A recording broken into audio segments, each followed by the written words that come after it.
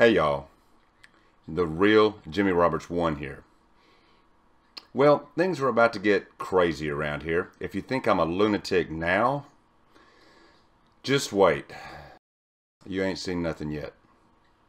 You know, as I've tried to distance myself further from the absurdities of much of the Mars anomaly community and finding ways to prove what is and what isn't, I've stumbled onto some great things and great people.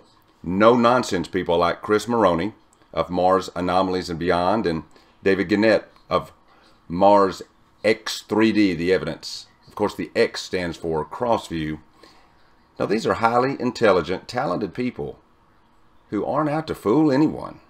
Now, they're after the truth, and they offer you their discoveries and ideas, yet in very different ways. As do I. Now recently, I've been in contact with another guy whose research has proven itself invaluable.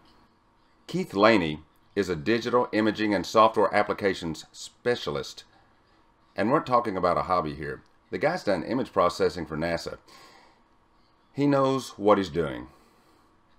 Now, if you've seen a Gigapan such as this, he may very well have been the one who created it. Now, he's not the only one doing this, and we'll discuss that in the next production, as well as the data they use to produce these truly stunning panoramas.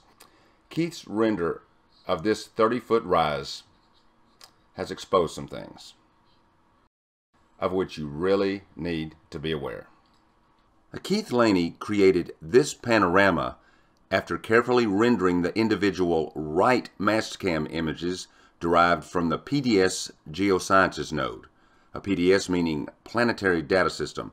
So far, I've not located the matching left mastcam imagery in order to create stereoscopic imagery, so for now we don't have that help, but we will proceed without it. Now, the first thing that I would like to get out of the way is this.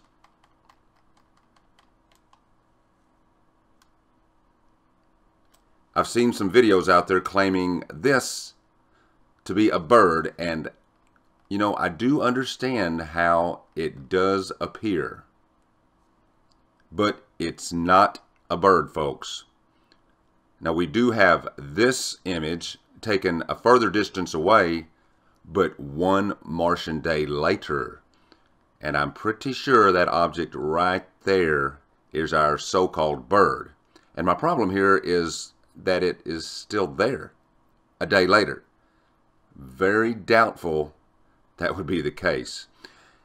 And in addition, do you see this?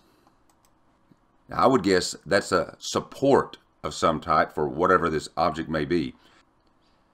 This may well be an associated object here, but look, I'm seeing something similar to this. Now, I'm not suggesting they're actually turbines, but they do appear to be circular with something situated right smack dab in the middle. So let's consider what else we have right here on Earth that resembles that, but that also works best when situated up high. Maybe we should not rule this out just yet. So let's say we head up top and see if there's anything similar to this up there, because if there are communication antennas present, there's likely a reason for the chosen location. And so you'd think there'd perhaps be more. Remember, this is about 30 feet in height, which is slightly taller than a typical two-story building. One other thing first, please ignore this. And this is the proper place to use the term anomaly.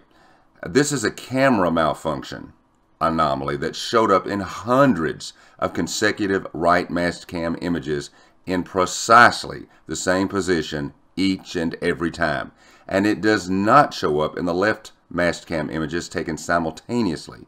Remember, this panoramic image is made from dozens of individual images, and so you'll see this repeatedly, and that includes down below. I say this because it never fails. I'll get email dedicated to this, and trust me, we've checked it out. So instead of slowly crawling around the perimeter of this thing, which can get really boring, I've decided to just kind of show you some images that I've picked out along the perimeter that I suspect could be receivers or transmitters or transceivers.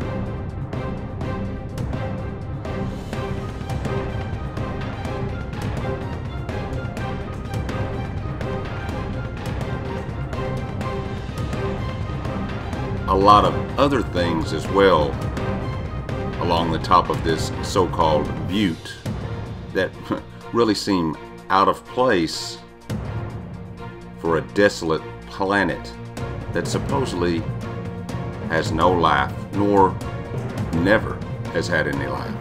It's a bunch of bull, folks. It is a big, big, big, big, big, big, did I say big? Lie. There is so much wrong with this image in general, and it doesn't matter which source image we're looking at, whether it's a Gigapan rendered differently or by someone else, or it's one of NASA's renders. It's all the same. This particular render by Keith Laney, where these images are coming from, is just much clearer. And the fact there is so much wrong here becomes clearer as well. They're giving us trash, folks. And I'm not going to come out and say what I really want to say quite yet. And what I've done here is we're moving away from just the edge and just showing you a selected few things that I picked out. You know, and I really want you to follow the link in the description and look around for yourself. When you do, you know something just isn't right, but you can't quite figure it out, you know. And this is only a trite few of the many, many things you're going to find. So, happy Easter egg hunting.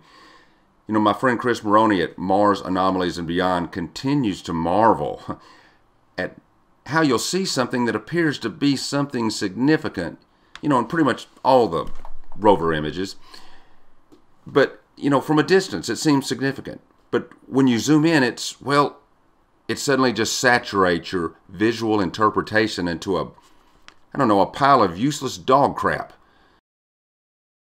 Okay, I said that, not him, but that's what he wants to say, and he knows it. Admit it, Chris. And no, it doesn't necessarily pixelate, it just sort of becomes non-defined, while the immediate area around it does not. Now, why is this? What is this digital imagery phenomenon that we've become all too accustomed to when viewing images from Mars? Is it there simply to drive people like me mad? Well, it ain't right. I've actually been told this before. Mars is a long ways away, dummy. You can't expect all the images to be perfect. Give NASA a break. Excuse me? Yes, I most certainly can expect that. It doesn't matter if the data comes from 3 feet away or 300 trillion feet away. If I receive it, I expect fidelity. The matter of me being a dummy is not germane to the situation.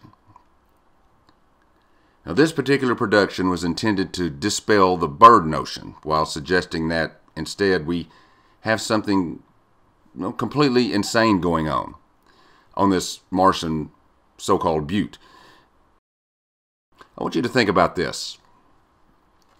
Who else out there sees metal? Look at that. Now, what's up with that? And I've said this before elsewhere, but this outdoor flooring is not dirt, sand, or mud. It is digitally painted on or added on, if that sounds better. Now, the clarity of Keith Laney's render makes it much more evident, to me at least. What's up with this? I've seen this elsewhere, and really in all of the rover Martian imagery. Visit the Gigapan, look around, and I'm going to tell you what's going on in the next video. See you then, y'all.